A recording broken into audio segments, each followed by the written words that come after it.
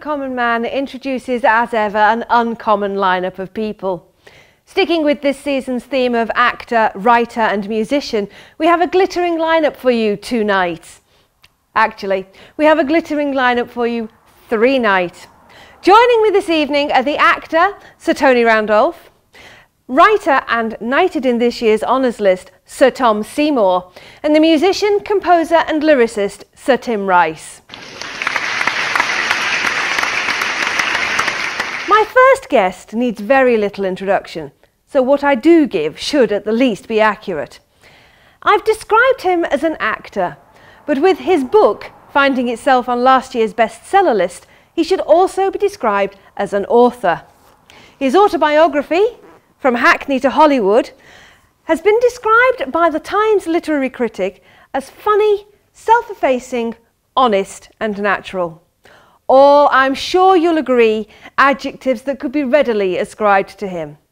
Ladies and gentlemen, Sir Tony Randolph.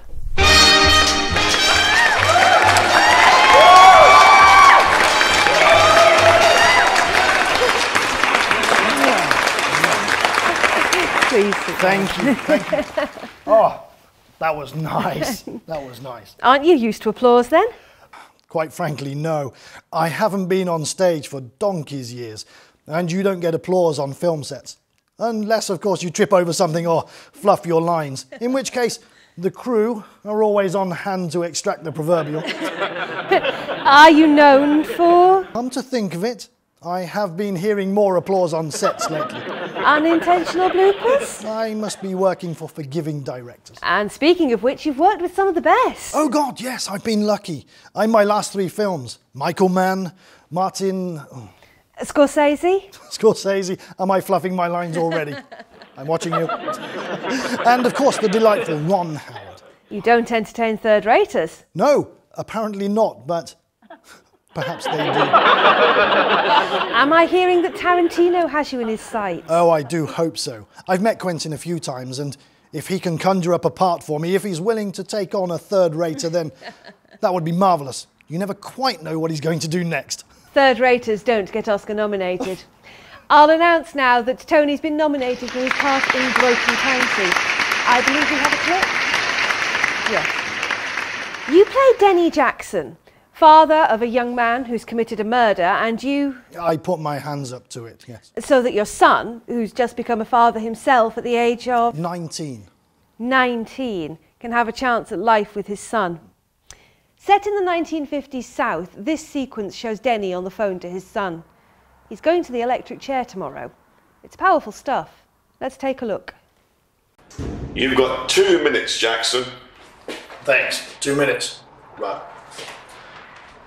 Hi, son. Now, don't you say nothing. This is being recorded. If you say anything, I'm putting this earphone down. You hear me? Yeah, I know. Just be quiet a moment. Be quiet a moment, son. Now, you listen. You change them diapers, because that don't last long. And if he's hollering at night and his mama's tired, then you go to him. You pick him up. You rock him and you sing to him. Because that don't last long either. But when that fella's big enough to hold a fishing rod, you bait his hook. You make sure he can catch all the fish he can in life. And if he falls, you put a band-aid on his knee. You put a band-aid on everything for that boy. You make him brave. You make him brave so that he ain't scared to fall, because he knows if he does, that you and his mama, you're going to be right there to pick him back up again. Teach him right from wrong. Get his head in their books. You get his head right. No, son, be quiet. I love you, son.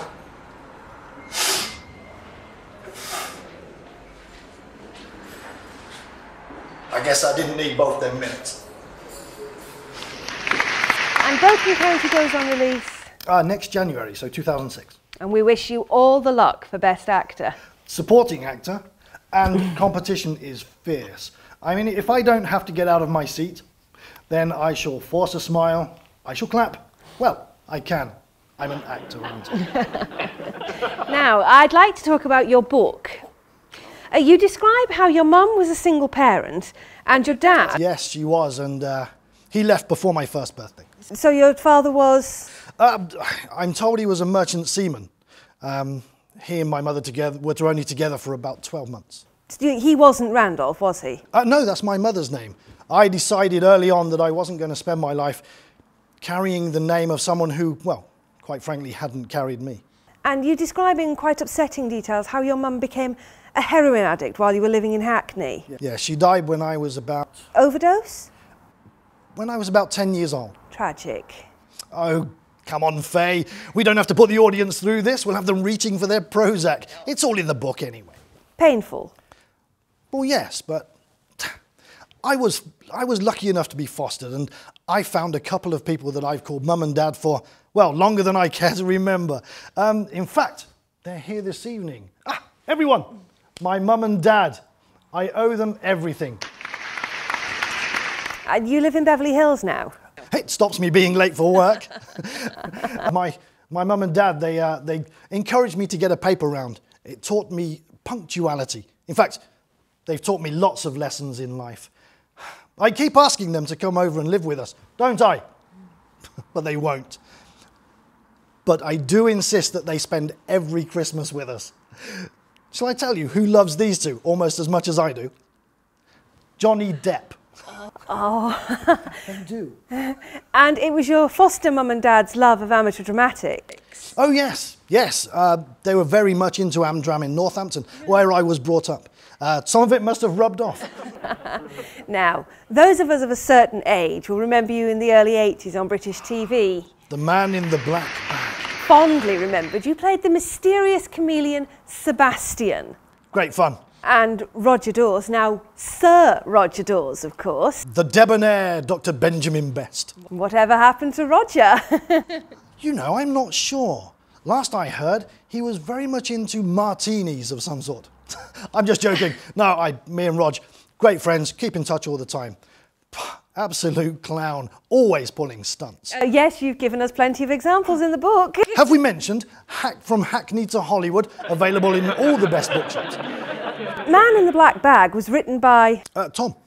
Sir Tom Seymour. We'll be bringing him on later. I wouldn't leave it too much later. Oh, why? Is he... Relaxing. And you and Tom first met... Oh, I was very young. I had a part in The Arms and the Man. Bernard Shaw? That's right. And Tom was in the audience. He was casting? He was, for Hide Behind the Curtain. Oh, I remember. It was funny. He came bowling into my changing room, completely uninvited. And he said, "My boy," he said, "if you can follow the advice in the title as much as possible, I think I may have a part for you." And did you? I must have done.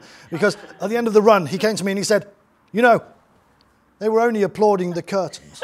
He still has them. Really? Oh, God, he keeps everything. They're hanging in his house, in the den. So it was curtains for Tony? I guess it was. But he's a very good writer. But more importantly, he's a very, very dear friend.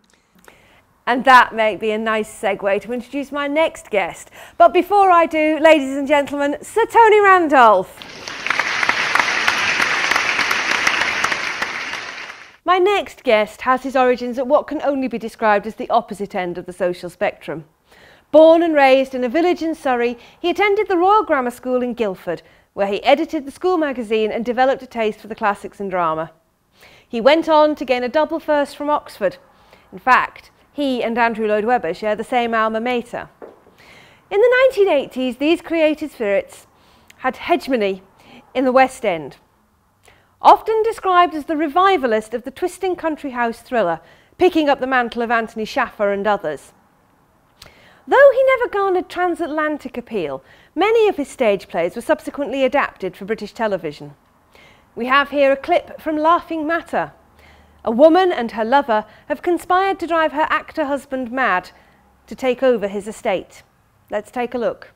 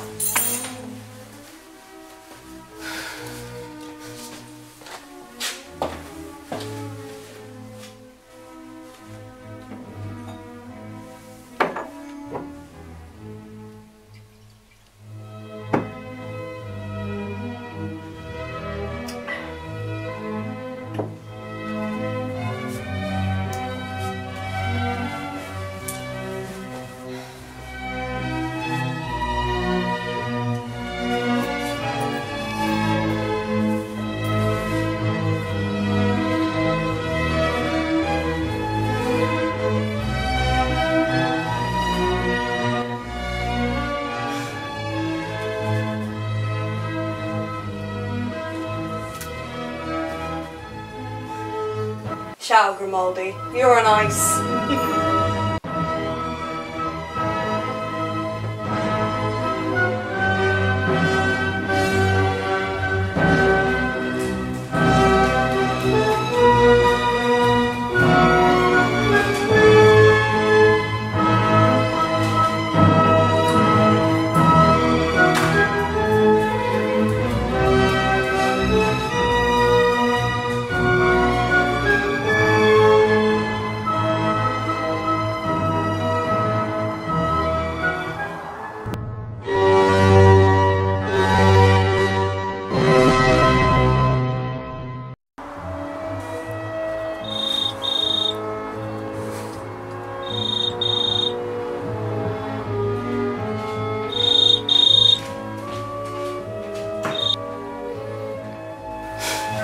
It's done. He's gone. Papers all signed. I have power of attorney in absentia.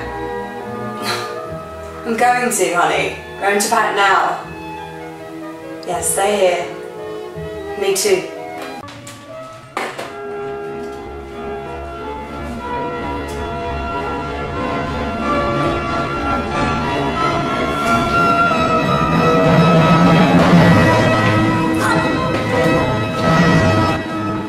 At one time tipped to be the next director of the National and later invited to be the theatre critic for the Observer, he said he didn't have the stomach for one or the pain threshold for the other, but wouldn't be drawn on which applied to which. Perhaps we'll find out now.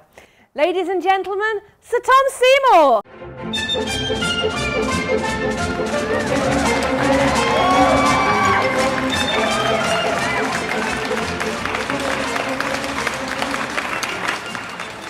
Tom?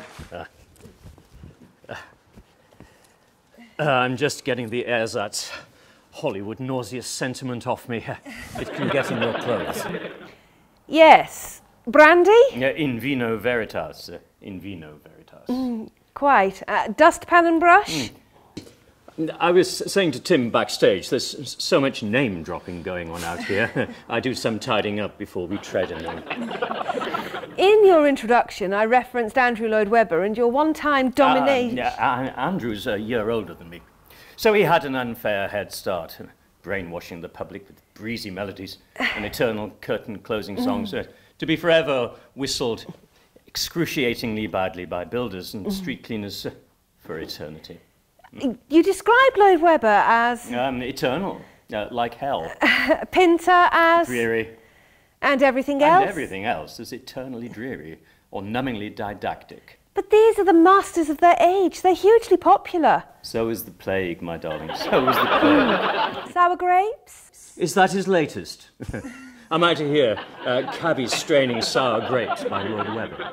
When Andrew Lloyd Webber received his own knighthood back in... I said, I hope he wouldn't make a song and dance about it. I hoped we wouldn't see someone personating Her Majesty, doing a soft shoe shuffle on an overblown set, with a throne that lit up when she sat on it. I'm sure Tim will have something. Dear Andrew would make music out of a car crash. I can see it now. Crash, the musical. Midnight, all the bits on the pavement. Well, let's redress the balance. I see what you did there. Let's redress. It would be fair to say that your recent productions haven't been well received. Fabiana. You may be mistaking me for someone who gives a raggedy rat's ass what anyone thinks. Your own foray into musical theatre. Valiant. Yes, Valiant. Where you take the characters from the old British comic and give them their own more prosaic background. Described by Dilly Barton as calamity meeting corny and the bout being declared a draw. Not a comic anyone will be collecting. I've always said about Dilly that she lacks the power of conversation, but sadly, not the power of speech. The show's taken off after a week. Yeah, audiences are like children. They don't know what's good for them. Don't they? They're force-fed a diet of Marvel comic heroes constantly being tipped out of Hollywood and musical pap here. I thought I'd put them both together with a bit of British flavouring. It's like weaning, isn't it? I'm waiting for the audience to grow up. Yes, and speaking of growing up, your autobiography, Seymour Clearly, has just been released. In it, you describe your childhood in the idyll of a leafy Surrey village, which couldn't be further from Tony's poor background. I've lent this some consideration. Yeah, social and economic deprivation, and I've come to a conclusion. Yeah, I've established that really, at the most fundamental level, very few people can afford to be poor. The point I was trying to make was that Tony's success wasn't guaranteed, was it? Whereas you, if you hadn't gone into writing, you'd have undoubtedly ventured into another profession. What do you think you'd be doing now? Teacher, lecturer. He's a lecturer now. I am, Antonio, but class isn't paying attention. We're going to have to go to a break. Did you know that an anagram of Lloyd Webber is wobbly elder? So that's rather how I see him. Or, as I alluded to earlier, byword L. Oh, you've a cruel tongue, Tom. Fabiana Letts. Go on. Inflates a bat. We're going to go to a break. I was pondering this while your heavily tattooed production assistant was finding me a glass in lieu of the polystyrene cup she'd given me.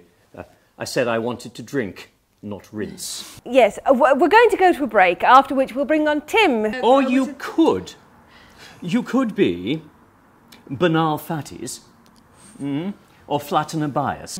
I'll try to. Ladies and gentlemen, the unstoppable Sir Tom Seymour.